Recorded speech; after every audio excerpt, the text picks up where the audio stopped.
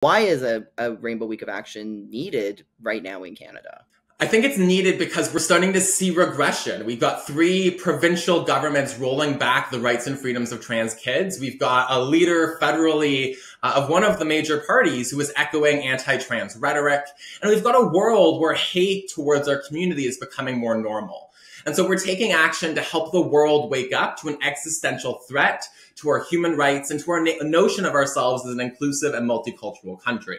The Rainbow Week of Action is from May 11th to 17th, and it is our opportunity to turn the tide. When we're talking about action, what are we talking about? Are we talking rallies? Are we talking about letter writing? So it is going to be, I kid you not, the largest national queer action since marriage equality. So that includes rallies in at least 12 cities across this country.